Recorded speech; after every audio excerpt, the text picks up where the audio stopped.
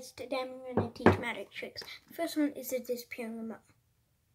Now it's really easy. Just flick it back and flick it forward. And fastly, it looks like this. You can barely tell if your hands are kind of curled up like this. You can't tell at all. Yeah. It's a really easy trick. A really easy one. The next one is the thumb disappearing trick. So, look.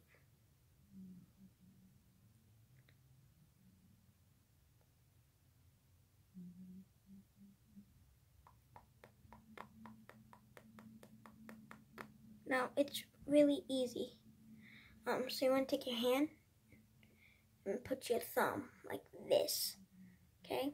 And then take this hand, put your thumb again like this. And now it should look like this. They would cover it. So it should look like this. Slide it off, then put it back on. Yeah, it takes practice, but yeah. The next one is a disappearing pencil. It's the remote one, but you just use a pencil. You just flick it back, flick it forward. Hands are curled up like this. Can barely tell. See, just like that.